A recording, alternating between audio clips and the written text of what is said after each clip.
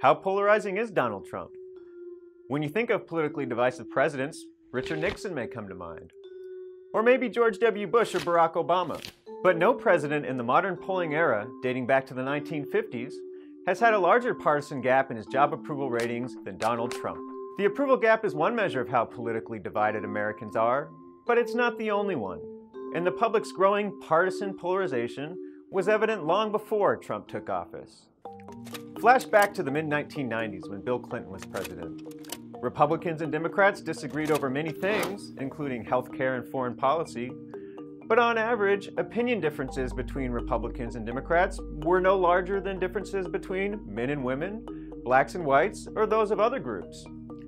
Today, the partisan gap dwarfs any of these other measures, and it's more than doubled since 1994.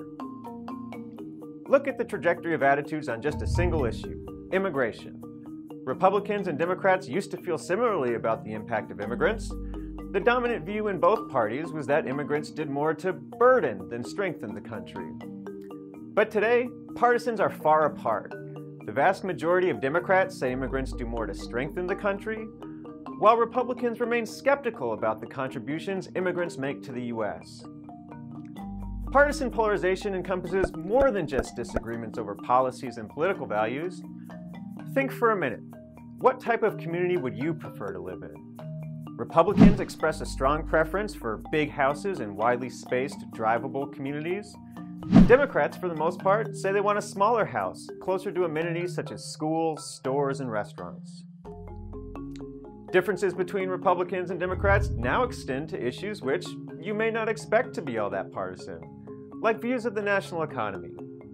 Throughout the 1990s, there wasn't much difference in how Republicans and Democrats rated economic conditions, but since the early 2000s, and especially today, the economy is viewed through a partisan lens.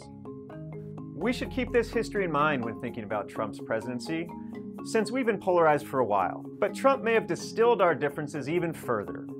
While debates over issues from taxes to immigration continue, one of the most powerful expressions of the nation's deep political divisions today is the public's opinion of one man, Donald Trump.